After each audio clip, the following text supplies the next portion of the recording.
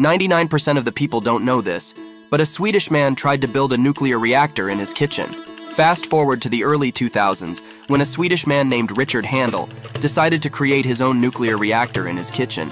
Yep, you heard that right, his kitchen. I bet his neighbors were shocked when they found out their friendly baker was cooking up something far more explosive than bread dough. Talk about taking cooking experiments to a whole new level. If this video blew your mind, smash that like button and subscribe for more explosive content.